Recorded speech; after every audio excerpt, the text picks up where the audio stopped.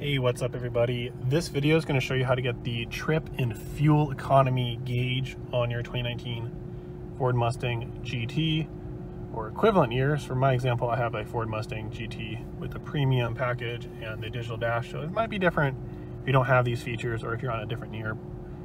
But for the most part, it should work for a lot of the Ford Mustangs, especially those around that 2019 year, 2018, 2020, as they're pretty much the same setup and dash.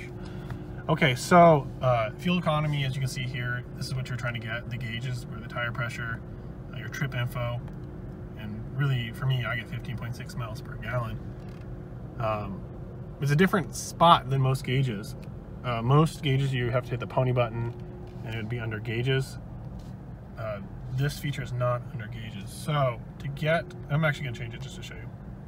So to get the fuel economy gauge, what you actually need to do, instead of hitting the pony button, hit the settings button and then just hit trip dash fuel info.